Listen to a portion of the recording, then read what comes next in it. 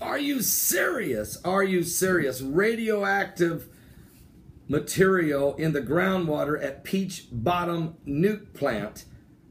But health officials say it's no problem, not a concern. Are you serious? Ixleon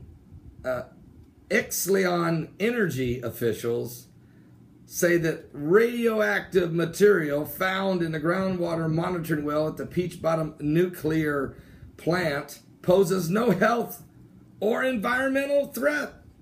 They're telling the U.S. Nuclear Regulatory Commission that on April 17th, one of the 27 groundwater monitoring wells at the York County plant briefly exceeded its allowable limits for drinking water. Just briefly. It's not a problem. It's going to be okay. Subsequent tests, though, show that the groundwater contains acceptable levels of radiation. And so it's going to be okay. The question is, folks, what is the standard? And then by what measuring device are you measuring it? But what is the standard? No radiation. My answer to this is any radiation at all is above health standards. We don't want any. What's happened is America has decided it didn't want to have fossil fuel, that we wanted to be clean energy. So we went to nuclear. We don't know what we're doing.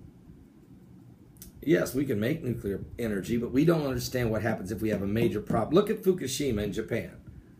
So when we had enough oil, enough gas and oil in this country to literally last until the end of time.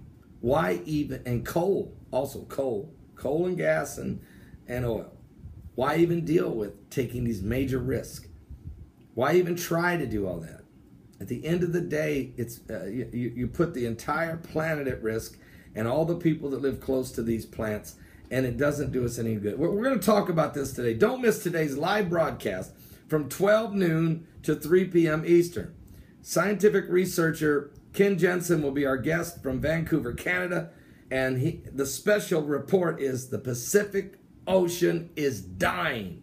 And he has actual documentation of all the things taking place along the coast to California, the entire West Coast, including Canada, and the effects on the environment and the fact that the ocean is heating up, and all of the radiation and all of the issues, and how and actually the scientific data matches prophecy in the Bible.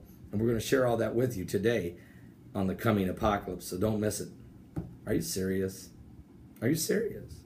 Give your life to Jesus Christ, because I'm telling you right now, this is not safe times, and we're running out of time.